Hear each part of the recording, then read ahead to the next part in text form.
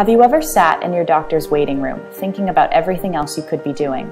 For example, you could be exercising, you could be working, or you could be with loved ones. The amount of time that patients spend seeking healthcare for themselves or for a loved one can be a major burden, taking time away from other more productive or more enjoyable activities. We can measure this time burden in minutes, and we can then translate this time burden into opportunity costs. Opportunity costs are the monetary value of time spent on an activity. In this way, the time you spend traveling to or waiting at the doctor's office can translate to a monetary value. In 2 studies, we measured the total time that patients spend on outpatient visits, including time traveling, time waiting, and time with a physician. In one study, we translated this total time into opportunity costs. In a second study, we examined differences in time burden by patients' race, ethnicity, and socioeconomic status. Using the American Time Use Survey, we studied the time of nearly 4,000 people seeking medical care.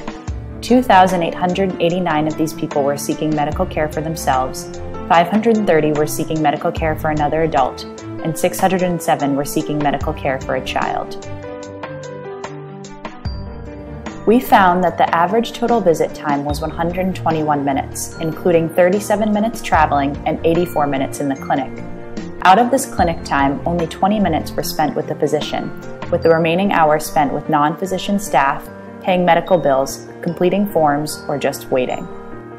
When we translated this time into opportunity costs, we found that the total opportunity cost for the 121 minutes that adults spend at an ambulatory visit was equal to $43. So what does this mean? Out-of-pocket costs often weigh on patients who need medical care. We found that opportunity costs at $43 per visit actually exceeded out-of-pocket costs, which averaged $32 per visit during the same time period. Applying this opportunity cost to the total number of doctor's visits in 2010, we found that the total annual societal opportunity cost was $52 billion. To get an estimate of how this impacts worker productivity, we also determined time burden and opportunity costs for employed individuals. We estimate that employed adults spent 1.1 billion hours of time and $25 billion in opportunity costs annually seeking medical care, which is equivalent to the total annual hours worked by the employed adult population of Dallas.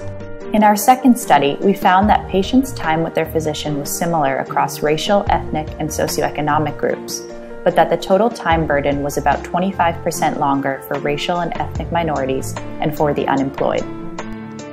Overall, we found that opportunity costs are substantial for patients and for society, and that time burden falls disproportionately on disadvantaged populations.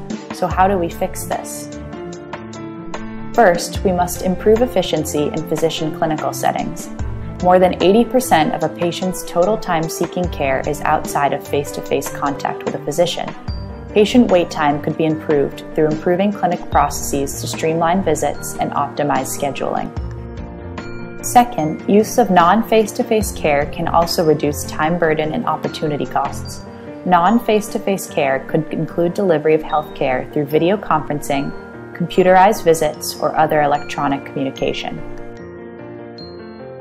Accounting for patient opportunity cost is important for examining the efficiency of the U.S. healthcare system. Focusing on patient opportunity costs and time burden is an important way to understand the value of innovations to improve the efficiency and patient-centeredness of healthcare delivery.